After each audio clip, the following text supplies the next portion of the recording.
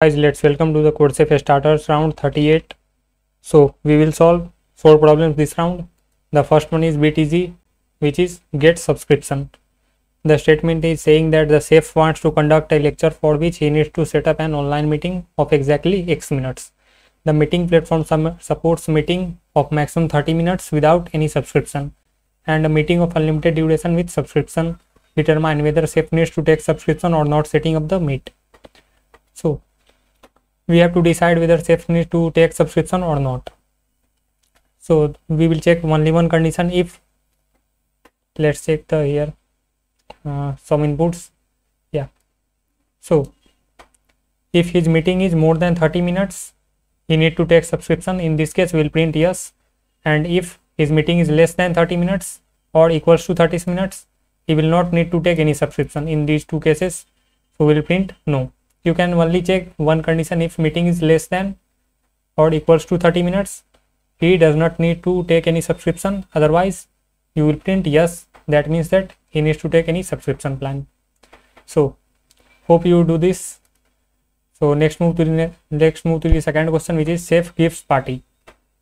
And the statement is saying that chef wants to give a burger party to all his n friends. That is, he wants to buy one burger for each of his friends, and the cost of each burger is exactly X rupees, and chef has total of K rupees.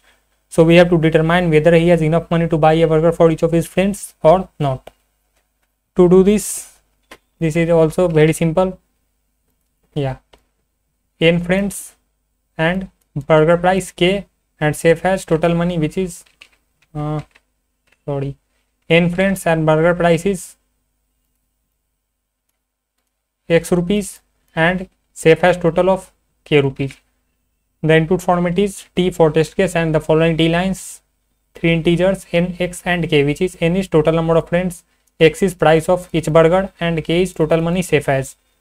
And the output format is yes if he is able to give treat to all of his friends, and otherwise will print no. So the first case is 5, 10 and 70. N is 5, k is 10 and k is 70, x is 10. So you will multiply both these two values, which yields 50. If this value is less than or equals to k, which is 70, in this case you will print yes, otherwise you will print no. Hope you guys do this. So let's move to the third one, which is dominant army. So the statement is saying that in the medieval age there were 3 kingdoms, A, B and C. The army of these kingdoms has NA, NB and NC soldiers respectively. You are given that an army with X soldiers can defeat an army with Y soldiers if and only if the number of soldiers is greater than the number of soldiers of Y, which means X is greater than Y, then army with soldiers X defeat the army with soldiers Y. So the next line is saying that an army is said to be dominant if it can defeat both the other armies combined. For example, if kingdom C's army will be dominant only if NC, which means army of C, is greater than combined army of NA plus NB, which means that if an alone army can fight both the army of 2 kingdoms combined. So we have to determine whether any of the armies is dominant or not. The input format is the first line contains single integer t, which means number of test cases, and the t lines followed by 3 integers A, B and C armies. Number of armies, kingdom A has number of armies, kingdom B has, and number of armies kingdom C has. So, and the output format is for each test case we have to print either yes or no. If the army is dominant, we will print yes, otherwise we will print no. Here are the constraints T, which ranges from 1 to 1000, and NA, NB and NC quite a smaller, 1 to 100. So here is the simple output. The first one is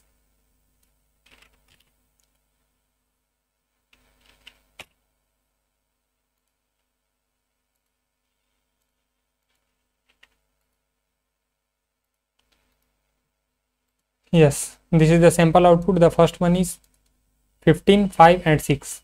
So if we take NA as 15, NB as 5 and NC as 6. So first let's add O2 which is 20,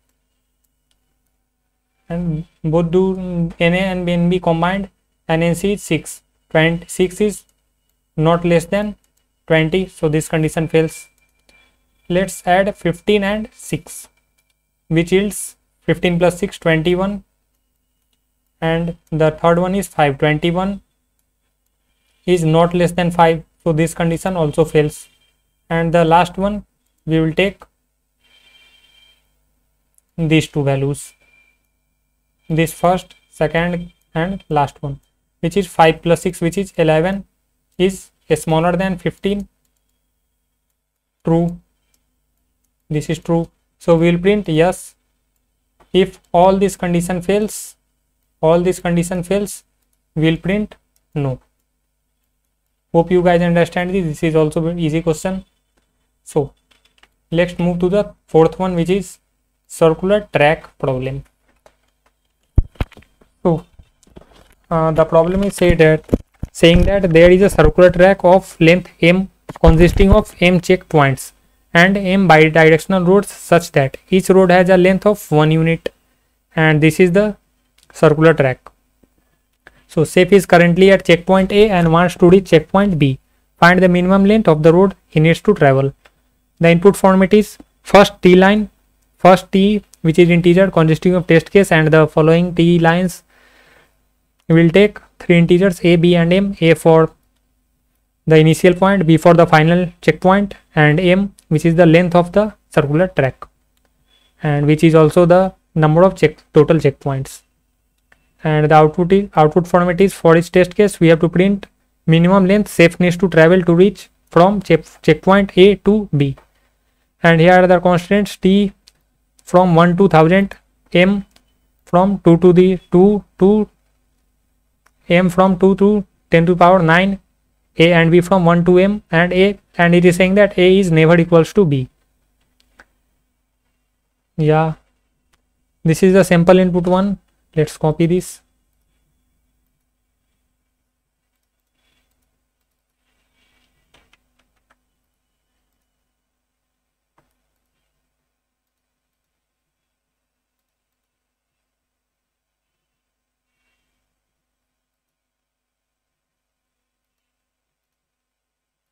Okay.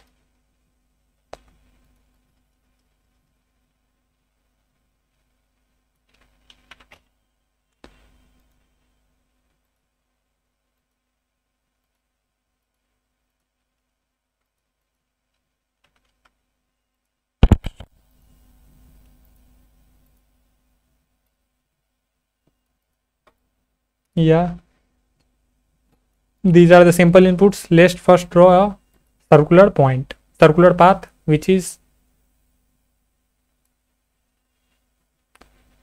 okay. Let's enable.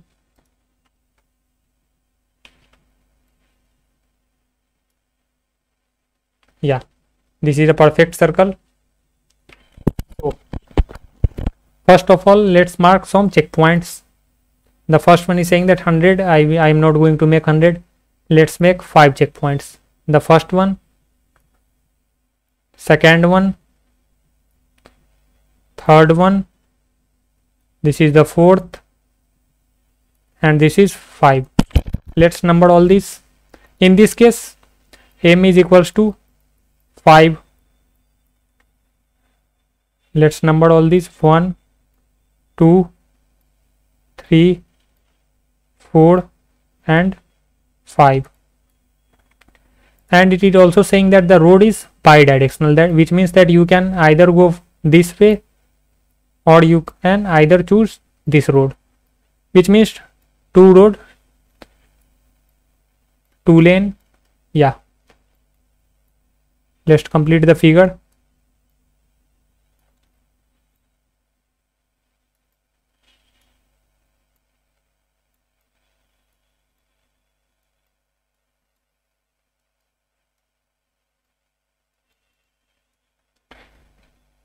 Okay, let's take a equals to 1 and b equals to 2 for first case. So if I want to go from 1 to 2, which path I can choose? I can choose this way, this path, or I can choose also this path. Yeah, if I choose this path, I have to cover only 1 unit distance, 1 unit, and it is also saying that all the checkpoints differ by 1 units. Yeah, let's back to the case. Yeah, if I choose this way, clockwise path, I have to cover only 1 unit. But if you bother that, you can also choose the opposite path. While you choose opposite path, you have to cover 1 unit, 2 unit, 3 unit, and 4 unit. So we have to answer the minimum number of units to reach the checkpoint A to B. So in this case, we have to minimum cover 1 unit. We will not choose opposite path. So answer will be 1. Okay, let's take the second case. If yeah, the initial point, which means I am at checkpoint, I am here 1, checkpoint 1, and I have to reach to checkpoint 5. Let's say 1, 2, I have to reach checkpoint 4. So in this case, I can either choose this path, which means 1 unit, 2 unit, and 3 unit. If I choose clockwise, I have to travel 3 unit. Otherwise, I can also choose 1 unit and 2 unit. So the choice is yours, but we want to travel minimum units. So in this case, we will choose 2 units, 1, 2, 3, or 1 or 2. We will choose 2 units. So what we are doing here?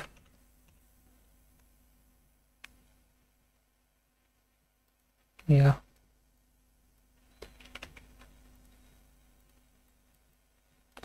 So first we need to find the, okay, in new screen. Okay, first we will find the distance difference. Let's say distance difference of A and B. Let's say modulus of A and B. If A is greater than B, you can subtract A minus B, and if B is greater than A, you will calculate B minus A. This is simple.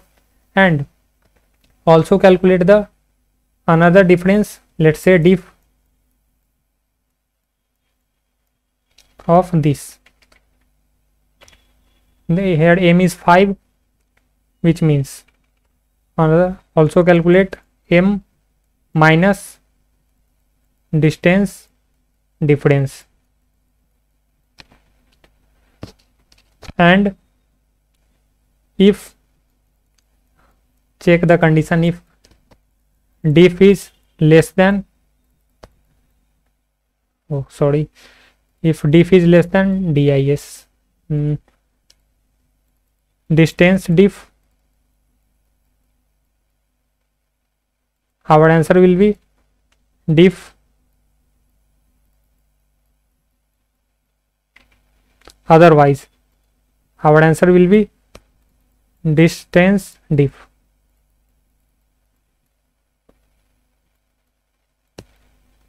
Print any minimum, a smaller. Print a smaller between these two, a smaller, let's say a smaller. So hope you guys understand this. Let's take a last case, which is, let's say, this one. Yeah, here M is 100. In the third case, M is 100, A is 1, and B is 98.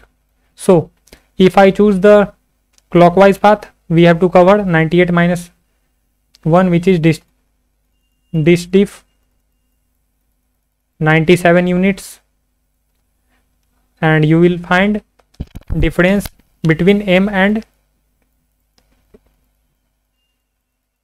distance D, which is 100 minus 97, which is 3 units. So you can either choose to cover 97 units or 3 units, but we want to choose minimum one, so we will print 3 units. So this was the easy solution. So hope you guys understand this. If you understand all these concepts behind these problems, please give a like, and also if you have any problem regarding these all 4 solutions, leave a comment in the comment section. And if you liked all this content, please subscribe to this channel if you have not subscribed yet. So let's meet in next video. So thank you for watching.